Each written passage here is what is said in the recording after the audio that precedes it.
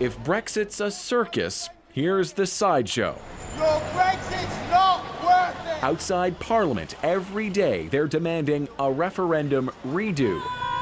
A tough pitch at first, it's now gaining traction with those making decisions inside. It's only recently that a lot of MPs are waking up to the fact that there's not really any alternative. Have you got a plan B, Prime Minister? The Prime Minister's closest aides were said to be making backup plans for a second public vote in case Theresa May's breakup plan flops. Joe Johnson even quit as government minister to call for a referendum on the deal. It's vital we go back to the people now and ask them whether they want to proceed with Brexit on this basis. The Prime Minister still intends to put her Brexit deal to a vote here in the House of Commons in January. That's Plan A. But what's Plan B?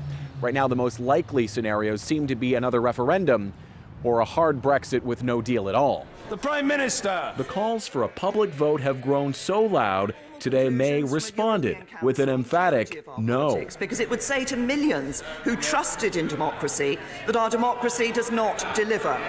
She says that now, but May's got rivals on all sides of this House, eager to prove her wrong once again. She said she wasn't going to call a general election. She called a general election. She said she was going to put her deal to Parliament for a vote, and she didn't. She's got quite a history of changing her mind, and I think she must realise now she's in a dead end.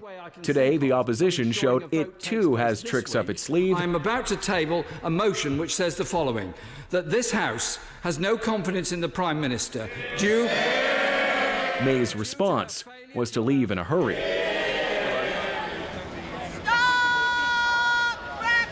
But she can only duck the criticism for so long. Thomas Dagg, CBC News, London.